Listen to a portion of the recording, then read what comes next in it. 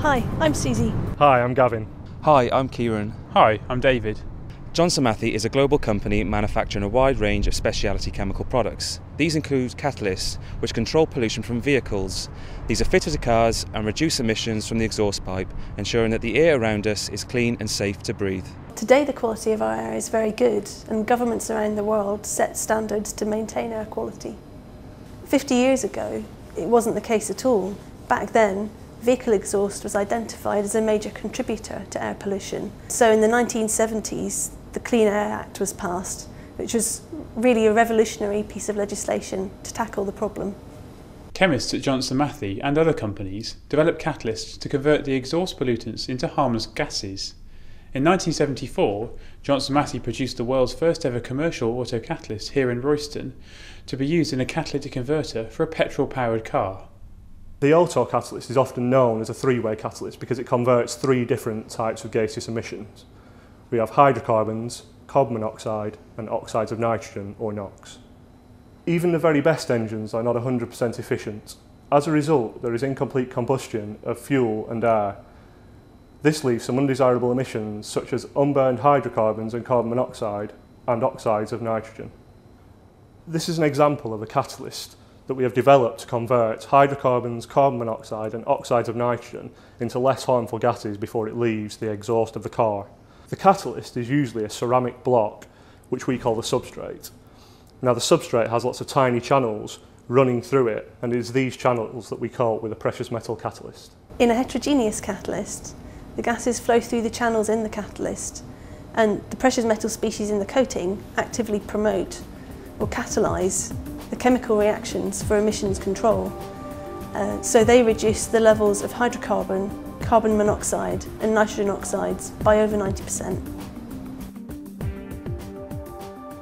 There are several important factors in developing a good catalyst. It needs to have high selectivity, so it converts as much of the pollutants to the harmless gases as possible. It needs to have high activity, so it performs the reactions efficiently and quickly. It also needs high durability, so it can withstand the harsh conditions inside a car exhaust.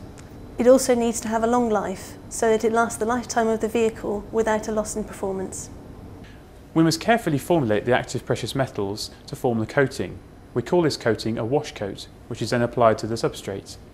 The precious metals we use are very expensive, so we are constantly working on our formulations so that we use less precious metal but still achieve the same or better performance in the catalyst.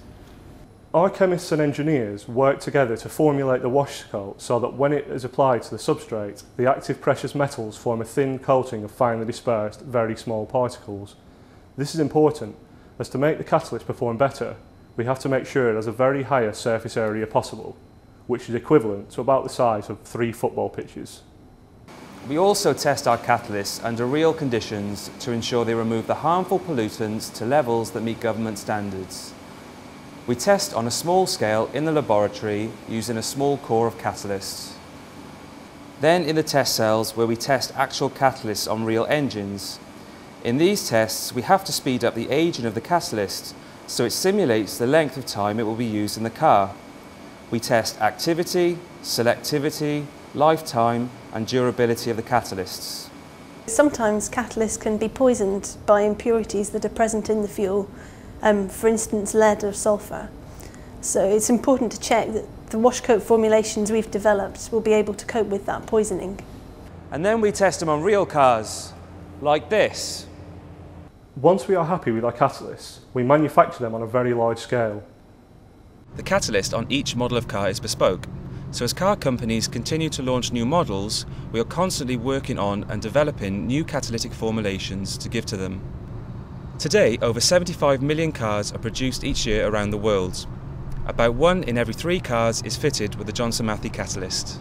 Legislation is also in place to control emissions from trucks and buses, and new regulations are being introduced for other fuel-burning vehicles, such as diggers, tractors, ships and trains. Johnson Matthey also manufactures catalysts to control emissions from power stations too. Since their introduction in 1974, our catalysts have removed around 4 billion tonnes of pollutants from the atmosphere. Chemists play a vital role in developing the very latest catalysts and technologies for emission control and on making sure we all have clean air.